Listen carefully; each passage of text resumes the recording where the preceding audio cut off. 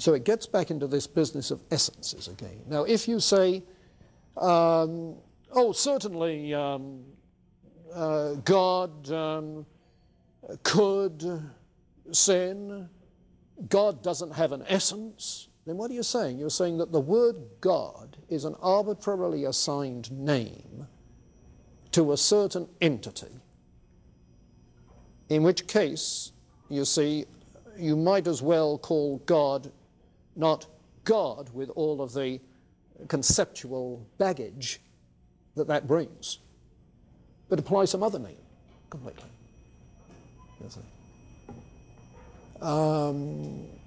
If the name God is simply an arbitrary sign that does not have any conceptual content, any intentional meaning as well as extensional reference, you see. If the word God has only extensional reference and no intentional sense, you see, then you can make God do anything. But if the word God has intentional meaning as well, then not even God can be not God.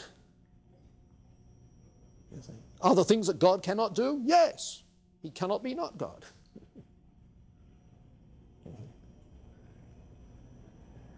Now, you know, if you want to say, oh, that's subordinating God to the laws of logic. No, it's saying that God is a being.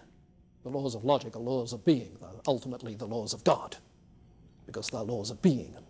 God is ultimate being, creator of all other beings, so the laws of being are laws of God. So, in that sense, every being has at least some essence, the essence of being, which is to be, and not to be. You see.